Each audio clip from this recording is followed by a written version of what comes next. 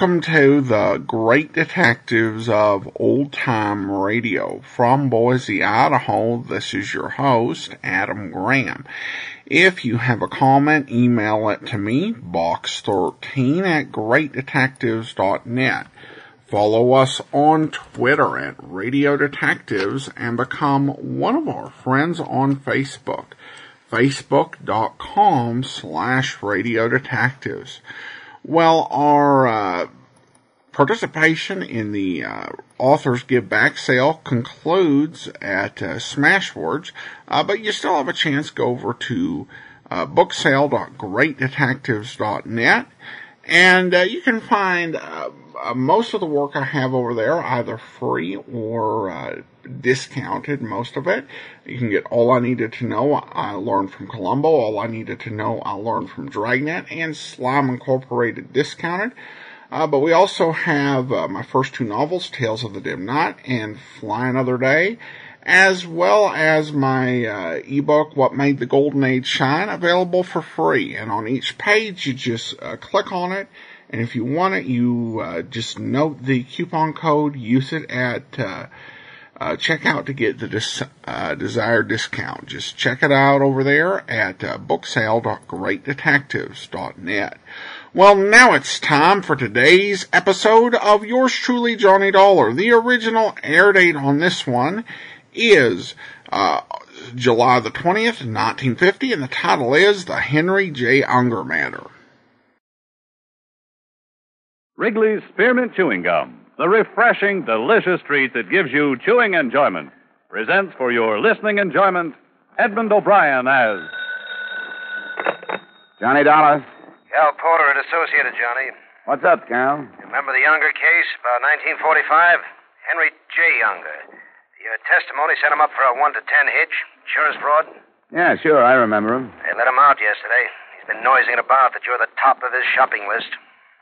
Oh, I've heard that kind of talk before. Well, all I know is he's not here in Hartford visiting grandmother. We'd like to have you on a payroll for a few weeks just for safety's sake. Keep an eye on him for us. Probably the easiest money I've ever taken, Cal. If I remember Mr. Unger, he'll have his eye on me.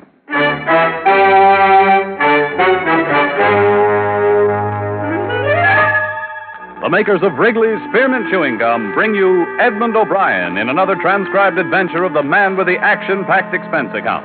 America's fabulous freelance insurance investigator. Yours truly, Johnny Dollar.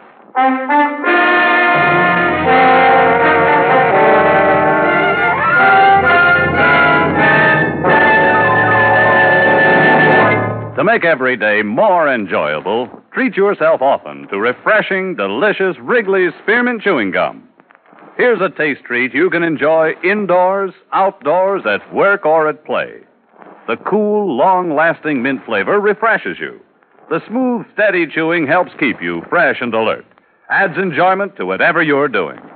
Wrigley's Spearmint Chewing Gum. Healthful, refreshing, delicious.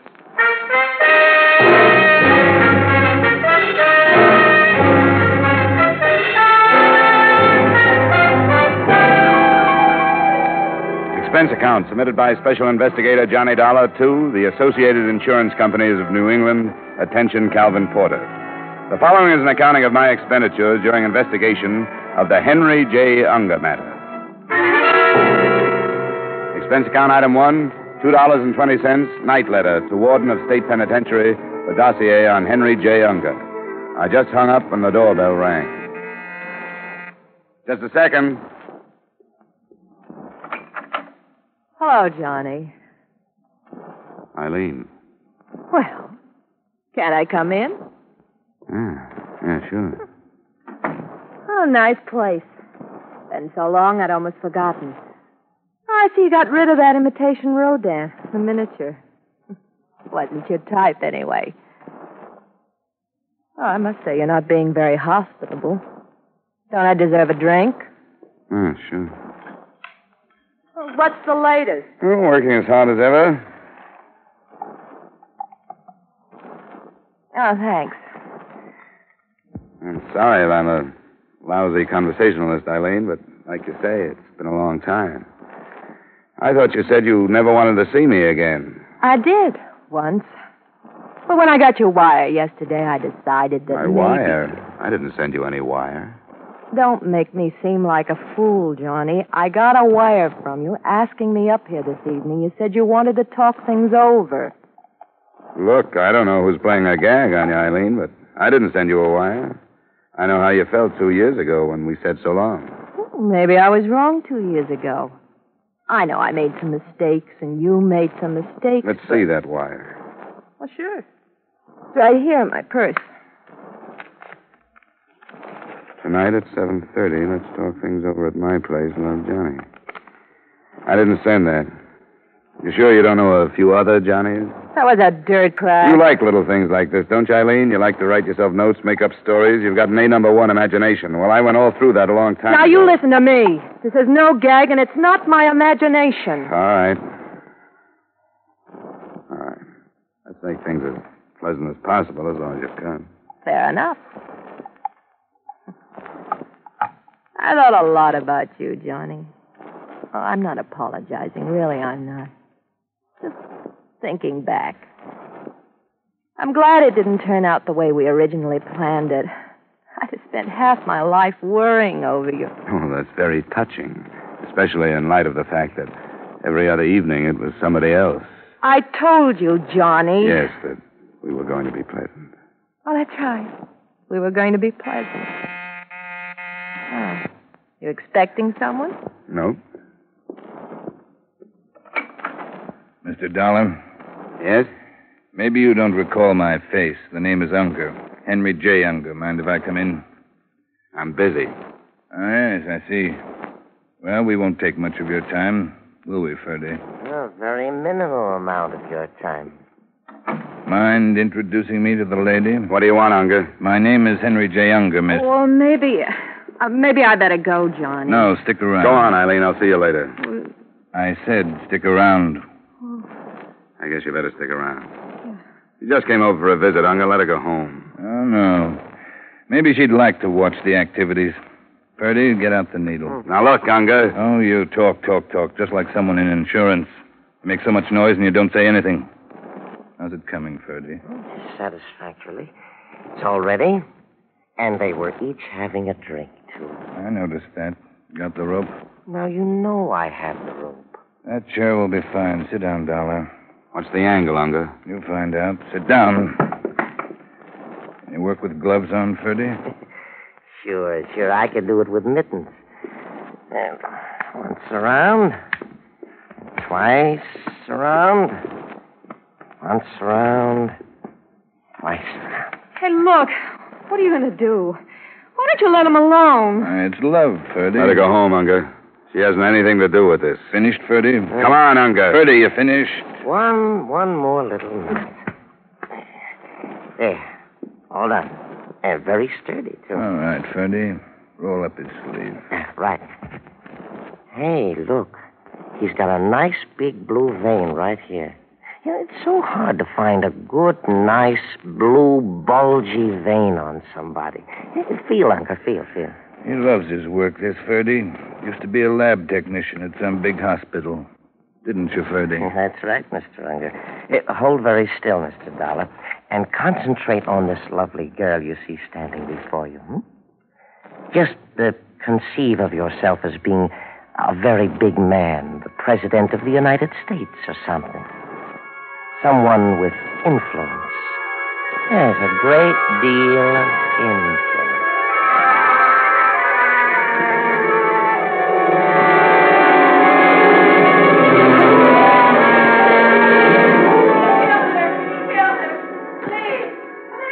My head was loaded with nails. The warm air clouded my nostrils, and I couldn't breathe. I tried to open my eyes, but no luck.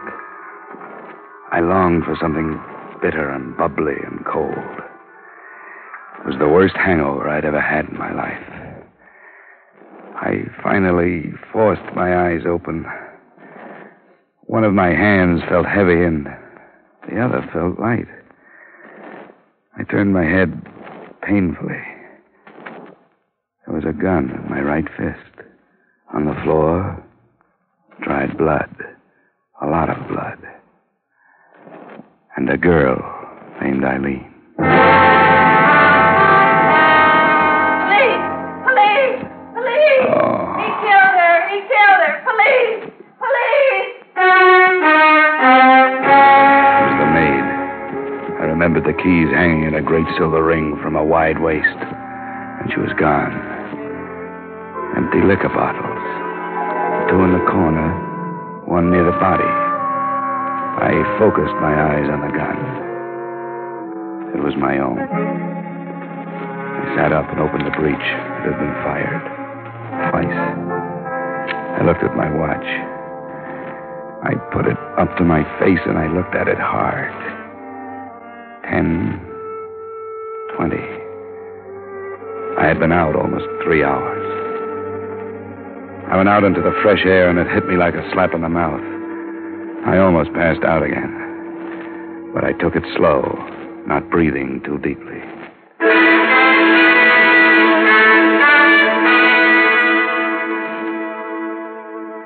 Expense account item 2, $1, and I forget how many cents cab fare to the combination home and office of my good friend, old Dr. Norwich. I was still so groggy I almost fell into the house when he opened the door.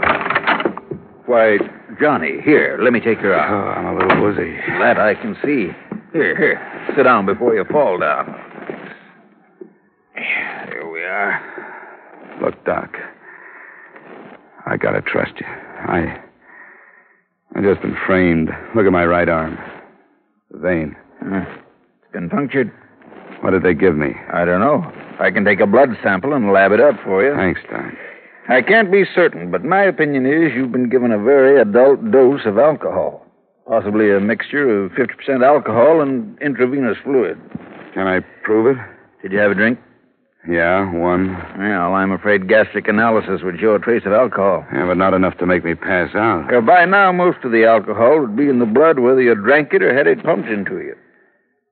So it's a dead end, huh? If it's a frame, Johnny, I'm afraid the evidence I could supply wouldn't be much help to you. You've been radically anesthetized, my friend, but that little round dot on your arm could have been self-inflicted. A good prosecuting attorney could make mincemeat out of your case. Can you at least make me solid again? It'll take a few hours, but I can get you on your feet. If you don't mind being treated a little rough. I don't mind anything, Doc, as long as you can get me awake enough to keep myself alive.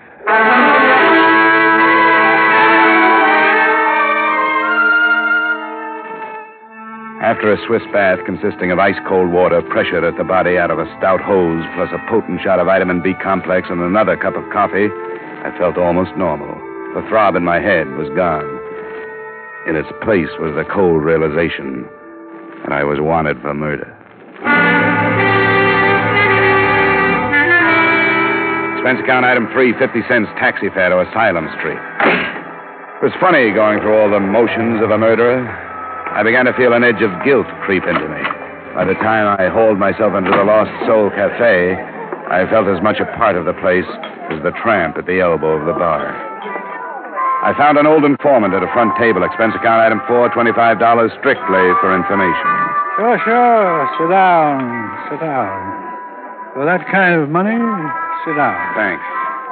Now, what was that question again? Henry J. Unger, Victor. Henry J. Unger.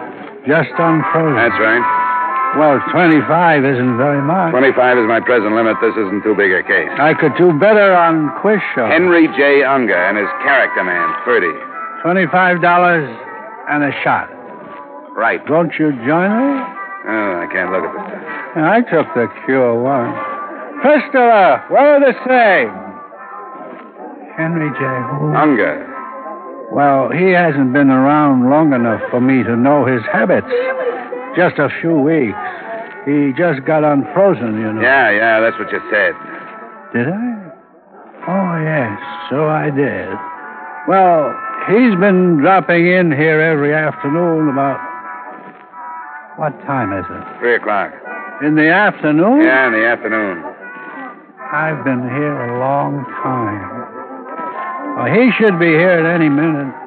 You know, I should stop imbibing. You know why?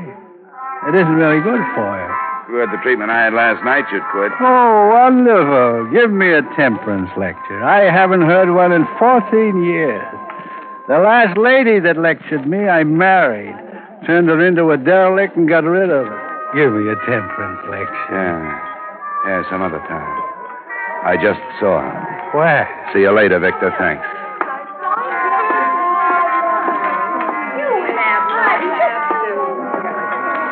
Hello, Unger. Well, Dollar, the police know you're out? Let's sit down and talk it over. I wouldn't stay in one place too long if I were you. It won't be too long. Well, speak your piece. This strictly revenge, Unger? Let's put it this way. 5 years is a long time. Good thing I learned to behave myself, or I'd still be running the prison paper. You're the noisy type, Unger. You'd be the finger man if I so much as stubbed my toe. Correction, I would have been. Now I've got the law doing my dirty work. You haven't made a mistake. I planned this for 5 years. You won't find any mistakes. Oh, I thought a lot about you, Dollar, up at the resort. You know, in the years I've been in the insurance game, I've seen you guys come and go by the dozen. They turn you out of the same mold. You flip a few jobs, and it gives you a kick, and it goes to your head. Then comes that one mistake.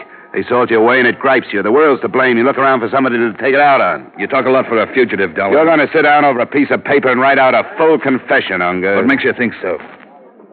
This. A confession under duress isn't worth very much. It'll be worth a lot to me. For one thing, it'll be the truth. You'll have to prove I held a gun on you. Drop it, Dollar. What? I said drop it. You got the wrong man, Lieutenant. I doubt it, Dollar. You're under arrest for the murder of Eileen Kennedy.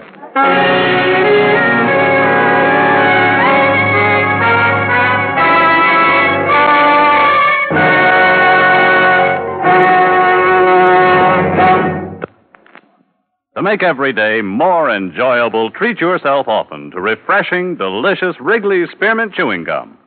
The lively, full-bodied, real mint flavor cools your mouth, moistens your throat, freshens your taste, and the chewing itself gives you a little lift, helps you keep going at your best. So for real chewing enjoyment that's refreshing and long-lasting, always keep Wrigley's Spearmint Chewing Gum handy. Healthful, delicious Wrigley's Spearmint Gum will make every day more enjoyable. And now, with our star, Edmund O'Brien, we return you to the second act of yours truly, Johnny Dollar.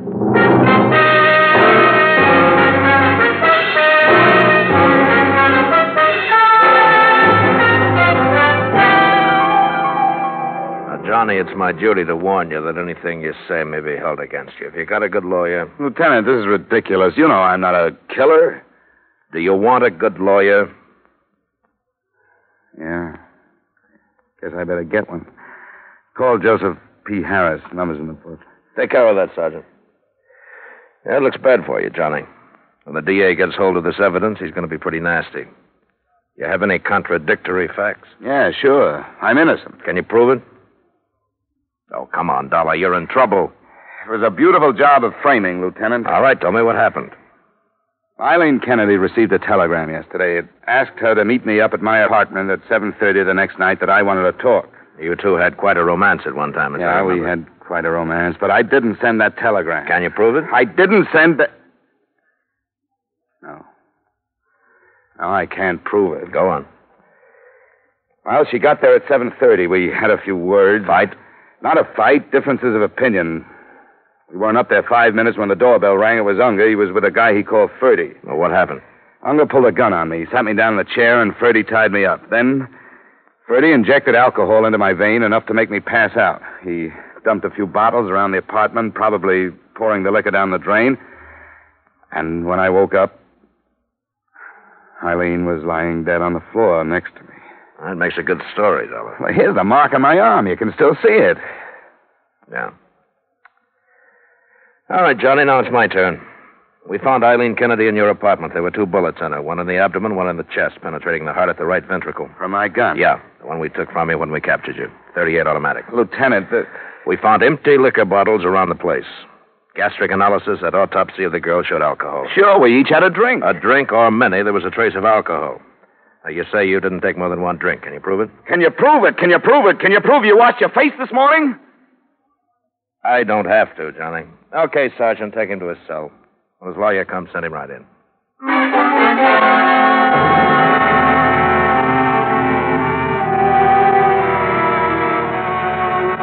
Now try to remember something that might help me defend you, Johnny.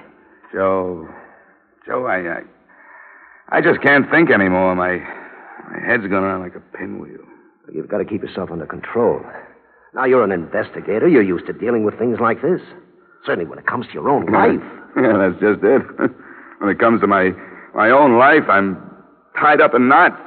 I see. Well, I'll be frank. It'll be a rough one. Are they still holding Unger? They couldn't hold him. They had no charge against him. Uh-huh. And it looks like the indictment will go through, huh? Yeah, it looks like it. You were terribly drunk, Johnny. Dr. Norwich told me the percentage of alcohol in your blood. You think I killed her, don't you? Now, look, Johnny, I'm trying to help you. Forget it, Joe. I'll see you in court.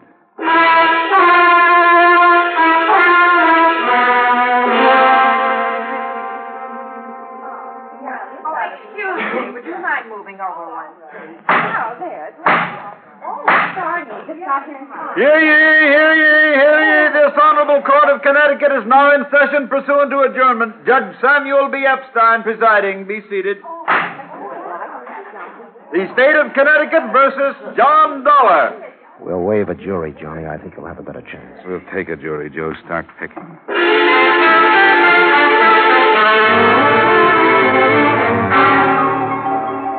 Your name, please? David W. Norwich. You're a physician, is that correct? Physician and surgeon. Now, Dr. Norwich, did the defendant, Mr. Dollar, make a visit to you on the night of July 10th last? He did. Would you mind explaining the circumstances of that visit to the jury, Doctor? He was very sick. I had to help him inside, he was so sick. A laboratory analysis of his blood showed him to be under the influence of alcohol. Did the defendant, or did he not show you a spot on his arm where a hypodermic needle had penetrated? He did. And did you or did you not suggest to him at that time that the alcohol might have been administered by means of a hypodermic needle? I did. But also... That'll be all, Doctor. Not quite all, Doctor. Now, Doctor, you know as well as I do that a little black dot on the underside of the elbow might have been done by an enterprising young investigator such as Mr. Dollar in order to put forth a fairy tale that he was drugged, do you not? I object, Your Honor. The prosecuting attorney is attempting to intimidate the witness and interject his own opinions through the medium of his questions. Sustained. Very well. Doctor, is there any possible way of showing through laboratory tests of one sort or another whether alcohol had been administered by hypodermic or by mouth? Yes, there is. Gastric analysis. And did you perform such a test upon the defendant, Mr. Dollar, at the time of his visit to you, July 10 last? I did. Will you tell the jury what you found, please? I found a trace of alcohol. That will be all, Doctor. Thank you.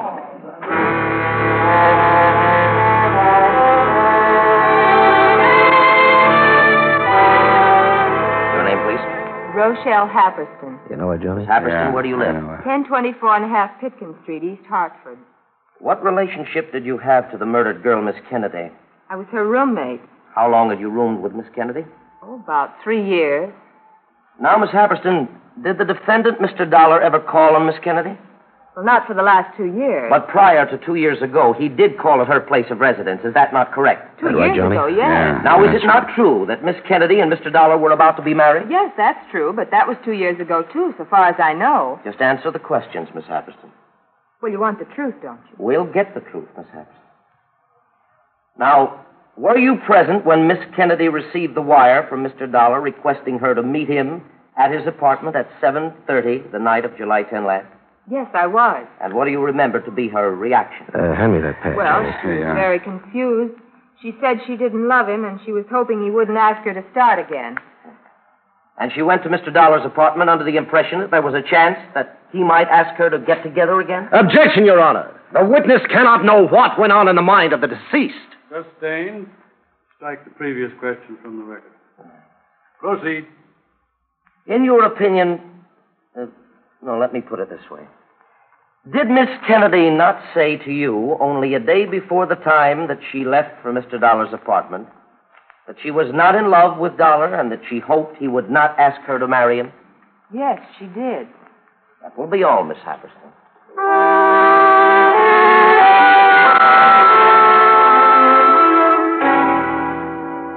Your name, please. Javier Sawyer. Would you state your occupation? I'm a lieutenant, Homicide Bureau, Hartford Police Department. Lieutenant Sawyer, you were in charge of the Kennedy case, were you not? Yes, I was. You examined Mr. Dollar's apartment following the crime? I did.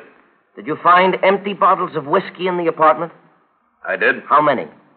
4. And where were the bottles placed? I only saw 3. Well, one was adjacent to the body, 2 were in one corner of the living room, and 1 was in the kitchen.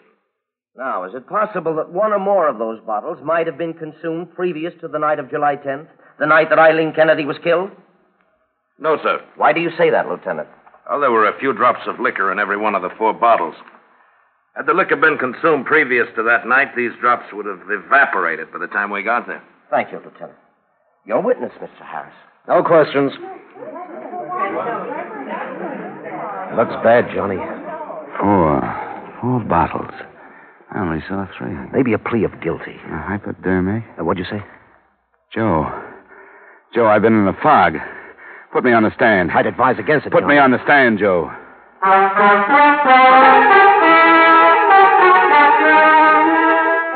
Your name? Johnny Dollar, Where do you live? 390 Pearl Street, Hartford. I'm going to point out to your attorney that you don't have to testify. You're aware of that. I am. Now, did you kill Eileen Kennedy? I did not, and I can prove it. Please. Ladies and gentlemen. Please continue, Mr. Dollar. There were 4 empty liquor bottles found in my apartment the night Eileen Kennedy was killed. Get that? 4 bottles. 1 near the body, 2 in the corner, and the police say they found 1 in the kitchen. All empty. Lieutenant Sawyer testified that by examining the degree of evaporation in the bottles of the residual whiskey, those bottles had been emptied the night of July 10th and not before. Go on.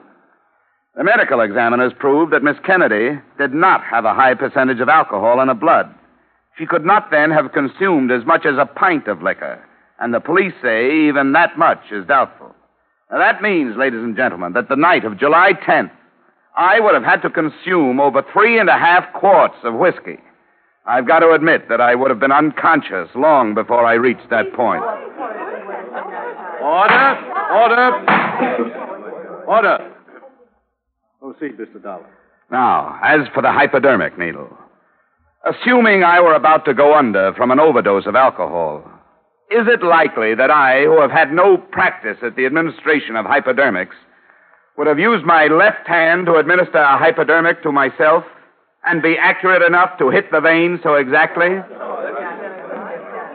Ladies and gentlemen, there's only one man who had a motive to kill Eileen Kennedy. That motive was to get me, something he'd been threatening to do for 5 years. And that's the man, the next witness, the elevator boy in my building, saw come up to my apartment the night of Eileen Kennedy's murder. That man is here in this courtroom. His name is Henry J. Unger. Look out, he's making a break for it. Copy, Pete! We got him! You did it, Tony, you did it!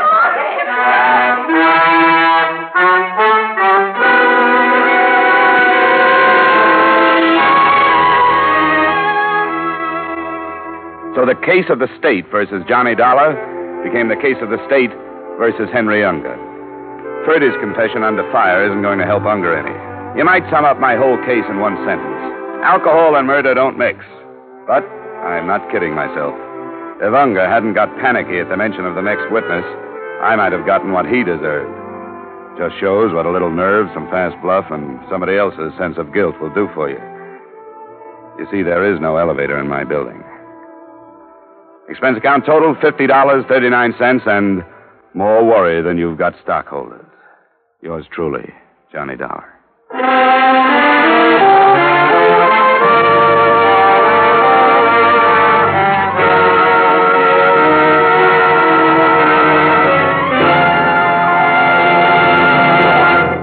Remember, friends, to make every day more enjoyable, treat yourself often to refreshing, delicious Wrigley's Spearmint Chewing Gum.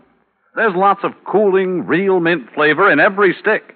And chewing Wrigley Spearmint helps keep you feeling fresh and alert. You feel better, work better, get more fun out of doing things. So indoors, outdoors, wherever you go, keep some healthful, refreshing Wrigley Spearmint Chewing Gum handy. To make every day more enjoyable, treat yourself often to delicious Wrigley's Spearmint Chewing Gum.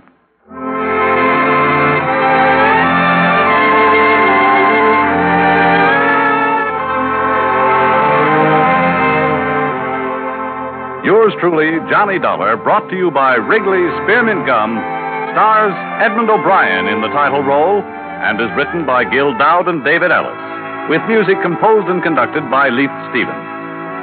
Edmund O'Brien can soon... Featured in tonight's cast were Lou Krugman, Gene Bates, Raymond Burr, Sidney Miller, Mary Shipp, Parley Bear, Herb Butterfield, and Bill Conrad. Yours truly, Johnny Dollar, is produced and directed by Jaime Del Valle.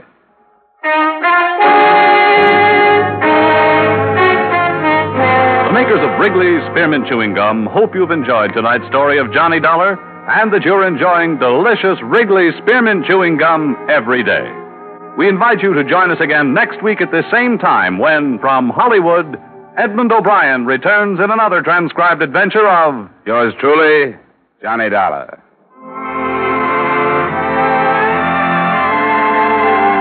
Bob Stevenson speaking. This is CBS, the Columbia Broadcasting System.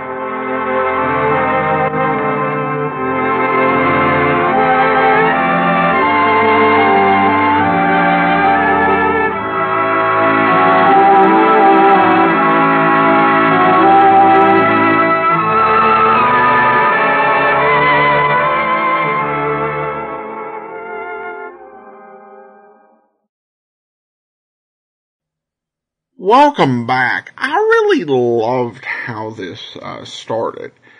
There was some good setup, and we got to even get some character insight with meeting this ex-girlfriend and kind of just seeing the relationship issues. And the relationship between Johnny and his ex was kind of complicated, and I did enjoy it.